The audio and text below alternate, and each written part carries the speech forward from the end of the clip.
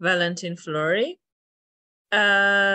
So Valentin actually started his journey back in Switzerland in University of Bern, and after graduating from master's studies from there, he moved to FMI Institute in Basel, working with Professor Mark Buhler and on the novel insights into mechanisms partitioning chromatin states.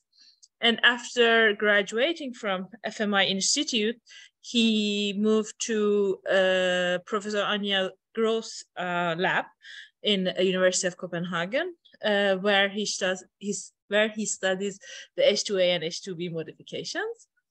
And I mean, he's currently doing his postdoc with several different postdoc fellowships. That's really quite spectacular. He has both. He has EMBO long-term fellowship and Marie Curie fellowship. And today we will hear from him about recycling of modified H2A, H2B provides short-term memory of chromatin states. And happy to have you, Valentin. Thanks a lot for the kind introduction. I'm really excited to be part of this famous seminar series, and I'm excited to also show my postdoc work. Yeah, as you know, we are very interested in chromatin, all of us, and also in chromatin states. And in our lab, we are very interested in the nucleosome, the basic packaging unit of the DNA with all its beautiful modifications. We are really interested in the memory aspect of how chromatin states, histone modifications are maintained, and whether they really have this epigenetic memory that we're talking about so often. And a prerequisite to have that epigenetic memory is really to be actually propagated during during several different cellular processes. And our favorite process is DNA replication. During DNA replication, DNA gets doubled in content with the highly diverse replication fork in a very complicated process. But what's actually quite striking is that, just move the laser pointer here, chromatin and its all very specialized chromatin states needs to get completely disrupted to allow the passage of the replication fork. After that, chromatin needs to be restored, and this is really a complex process and has to be faithfully reassembled to maintain chromatin states, and therefore also ultimately cellular identity, as chromatin states is so important for regulating gene expression.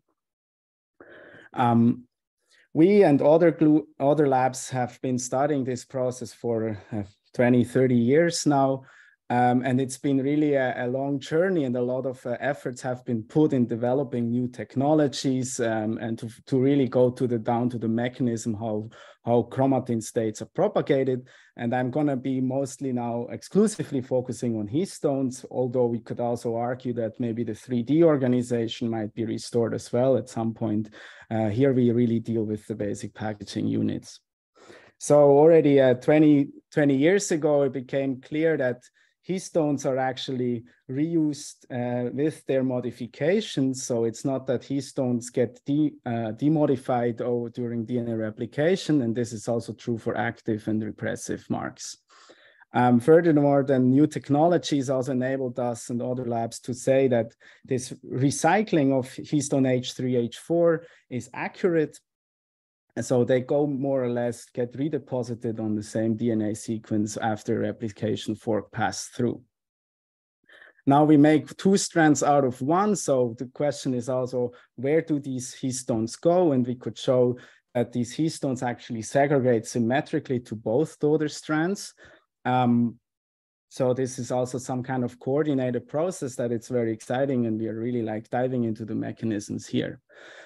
Since the DNA content doubles, also the histone content needs to double. So this twofold increase in DNA is compensated by new histones that get deposited. Importantly, these new histones, they really lack most of the modifications that you find in parental or chromatinized histones. They are maybe acetylated at most, but they lack most of these other histone modifications, such as methylation, ubiquitination, etc. And then these naive histones, they get deacetylated, and then afterwards they get modified with the correct histone mark depending on to which loci they have been recycled to.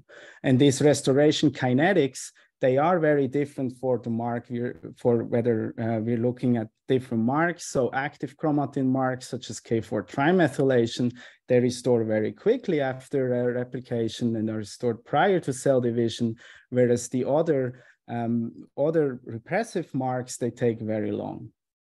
And they actually only get to the full steady state level shortly before the next DNA replication occurs. So this creates some sort of an imbalance, which is actually quite a bit puzzling when you think that in G2 after replication, you have full levels of active chromatin marks, whereas repressive chromatin marks are still on the rise. Now, as I mentioned, this recycling of histone marks is actually really incorporated into the replication fork itself. So that's the components that are responsible for copying the genetic information, such as polymerase epsilon and polymerase alpha. They have at the same time also histone binding properties, really linking these two processes, genetic and epigenetic inheritance together. So we and Shigu Zhang's lab in Columbia, in New York, could pinpoint that several important players, such as MCM2, which helps to recycle parental histones to the lagging strand, as well with Pol alpha and CTF4, whereas Pol epsilon subunits E3 and E4 have histone binding properties for H3 and H4 that recycle it to the leading strand. So we know quite a bit about how histone H3 and H4 are actually behaving during DNA replication. However, the picture about histone H2, H2B, the other half of the nucleosome, is really sparse. And it started all together 50, 60 years ago by seminal pioneering works of the Jackson and Shockley labs that actually started looking at this two histones as well. And I could show that histone H2, H2B are actually reincorporated somewhere after replication. However, more than that was very difficult back then, due to the not highest resolution technologies. And it has been really complicated also by the fact that histones H2 and H2B are actually, they not only get reincorporated during DNA replication, but they can also get reincorporated during transcription. And this really adds a lot of background and asks for a technology that is sensitive and fast enough to actually look at histone H2, H2B right after replication. Furthermore, these labs also found that the nucleosome is disassembled to different extents. So the histone H3, H4 tetramer actually stays together during DNA replication, which tells you that basically for any given locus, the histone H3, H4 tetramer can either go to the leading or the lagging strand. Of course, chromatin states is more than just single nucleosomes. So over several nucleosomes, thanks to the symmetry to recycle to both strands, this symmetry of H3, H4 is still maintained. H2A, H2B, on the other hand, is recycled as a dimer, which gives you the exciting possibility that actually can form and communicate with both old H3, H4, parental H3, H4, and new H3, H4. Now, how do we discriminate whether it's new or old histones? I mentioned before that actually the histone marks really can help us to discriminate new and old. So old parental marks really have a set of histone modifications that do not exist in soluble de novo synthesized H2A, H2B. And looking at these marks, we now can really dissect whether H2A, H2B are recycled and whether this maintains the positional information of H2A, H2B modifications and therefore can be memory. So these are the marks I looked at during at the beginning of this project.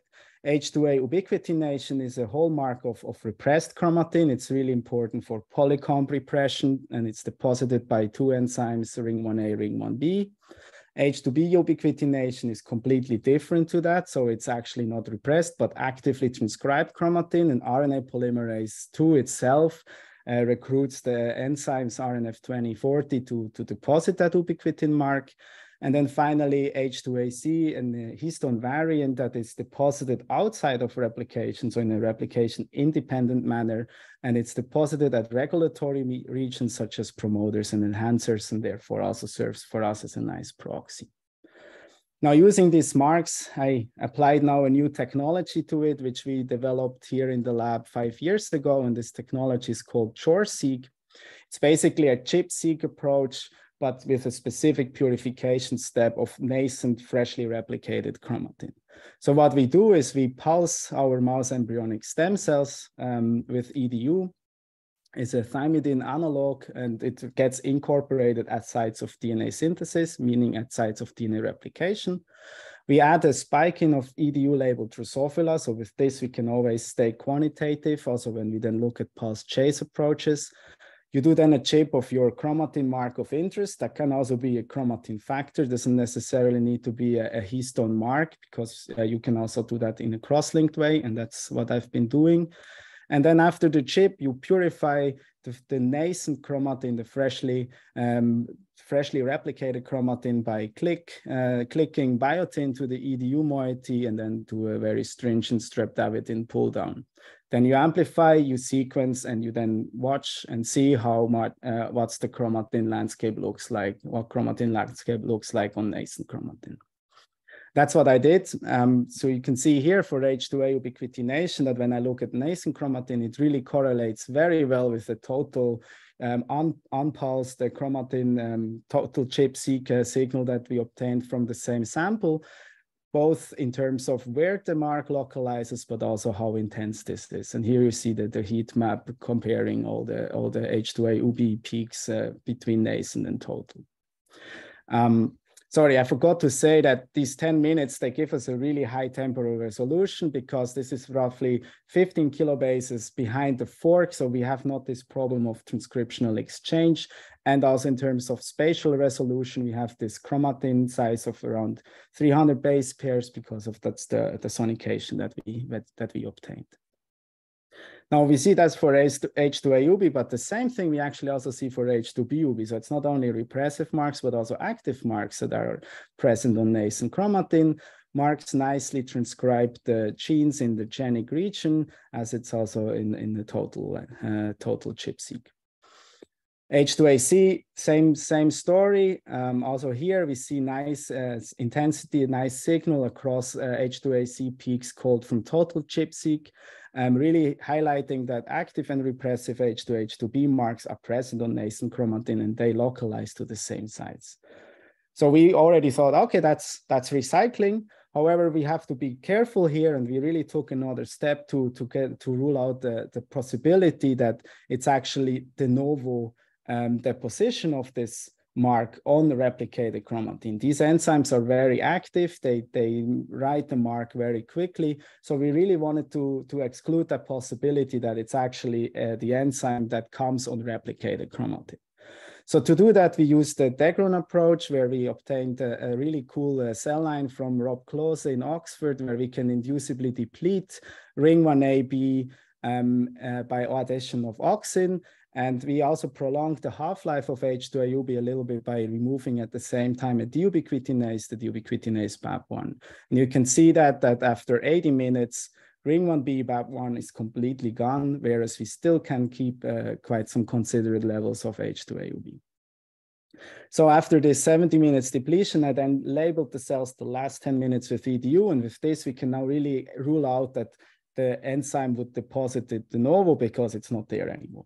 And still we can pick up the signal on nascent chromatin to the same intensity as to the total chip-seq. So this really shows that H2A-UBI is recycled during replication. For H2B ubiquitination, we took a different approach. We made use of the fact that replication and transcription is mutually exclusive. So RNA polymerase II has to bind to chromatin after the replication fork passed through. And we prevented that by adding triptolate to our EDU pulse, because with this, we can now really prevent the initiation of RNA polymerase II transcription after replication. And 10 minutes really already had an effect on global H2B ubiquitination levels. So you can see here that across the TSS, so when initiation is inhibited, we see a 70% reduction in the signal. However, when we look globally across all the gene bodies, we can still pick up H2B-UBI signal on nascent chromatin, which also shows that H2B ubiquitination is recycled, because there is no transcription restart after that with this inhibition by triptolate. So this is really showcasing that H2A, H2B are recycled with their modifications. And as I mentioned, we have started diving into the mechanism how H3, H4 are recycled. So we asked the same question, whether H2A, H2B are actually also recycled by the same mechanism, and if there is some kind of crosstalk or a kind of a correlation of H3, H4 with H2A, H2B recycling. And to look at this, we used SCAR-seq, which is basically a similar method than JOR-seq, but it involves a second purification step by now actually separating the strands where the biotin is attached to. And with this, you can then actually map these reads to whether they came from the leading strand, which would be a reverse read, or the lagging strand, which would be a forward read. And of course, it's a bit more complicated than that, but the reverse and forward reads ratio basically give you a feeling for how symmetric, how abundant these marks are on both sister chromatids. So we can make an asymmetry plot, and this is here done for 27-trimethylation as our proxy. And you can see that in wild type cells, this asymmetry is close to 0, meaning that it's recycled symmetrically, whereas the Okazaki sequencing actually gives you the feeling for how much asymmetry you would have when you look specifically at lagging strand or leading strand. Now, when you mutate polyepsilon or MCM2, H3K27-trimethylation becomes strongly asymmetric in the MCM2 mutant to the leading strand because you're disrupting lagging strand recycling, in the poly4 knockout cells to the lagging strand because you're disrupting leading strand recycling. What about H2A-UB? That's what we use for our proxy for parental H2H2B. You can see that here H2A-UB, first of all, in wild type cells is also recycled symmetrically. Please note that here the axis is slightly different in order to really give you the resolution needed. And it also doesn't react to when we mutate poly4 or MCM2. And this really shows that the recycling of H2A, H2B is independent from H3, H4. But about polymerase alpha, it's a bit of a special factor because it actually was initially characterized as an H2A, H2B binding protein by the Labib lab. And then later, Sigu Sang at Columbia showed that H3, H4 is also bound by polymerase alpha. And indeed, we can pick this up when we mutate the histone binding domain of polymerase alpha, and we get a strong leading strand bias. Now, intriguingly, we also see an increase in asymmetry for H2A ubiquitin. It's not as high, but it's reproducible, showcasing that, indicating that polymerase alpha is actually also involved in the recycling of H2A, H2B, and may serve as a general assembly assembly platform after replication. After that, we went on and we actually asked how fast are these modifications restored and can we learn something from this? So to do that, we did a time course where we pulse for 10 minutes with EDU, then we removed this label. We washed the cells extensively to get EDU out of the cell and the medium. And then we look at how this restores over time. And since we have the Drosophila spiking, we can now actually do some kind of we can monitor the increase of that mark after replication and derive kinetics from it. And when you do that and you calculate the time where 90% of the signal is restored, you can see that the modifications on H2A and H2B are restored very quickly. And this is especially intriguing for H2A ubiquitination, which restores in less than 2 hours, so prior to cell division, whereas 27-trimethylation is restoring very slowly in agreement to the known mass spectrometric data that we've obtained previously. So this really highlights that H2A-UB is so far the only repressive modification that is restored prior to cell division, and really points at the key function of H2A-UB in repressing chromatin in G2. So now, as the last little data slide I want to show you here, is we can now actually also start dissecting the crosstalk between the different histone modifications, and especially post-replication. I've already introduced the MCM2 mutant before. In this mutant, we have asymmetric H3K27 trimethylation and symmetric recycling of H2A ubiquitination.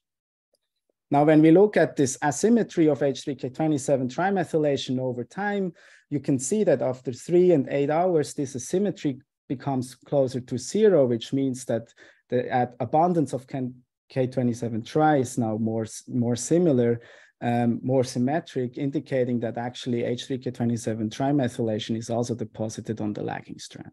And we ask now, is that because of H2A ubiquitination? H2A ubiquitination and 27 trimethylation have a very extensive crosstalk to maintain these polycomb domains. And to do that, we mutated MCM2 in this ring 1B degron background, and then we depleted H2AUB completely prior to our EDU label, and then looked at H3K27 tri methylation asymmetry over time 3 and 8 hours later. And when you do that and you deplete the cells with auxin, you can see that H2A ubiquitination, the depletion of H2A ubiquitination really completely holds. I cannot, I have still the pictures of the panel here, so I cannot really show there. So just look on the right side of my cursor, where you can really see that the restoration of asymmetry is stalled upon depletion of H2AUB, which pinpoints at the really important role of H2A ubiquitin to timely restore H3K27 trimethylation prior to cell division, and therefore to ensure timely transmission of chromatin states. And with this, I'm at the end of my presentation here. I just want to highlight the findings we had obtained in the last 4 years.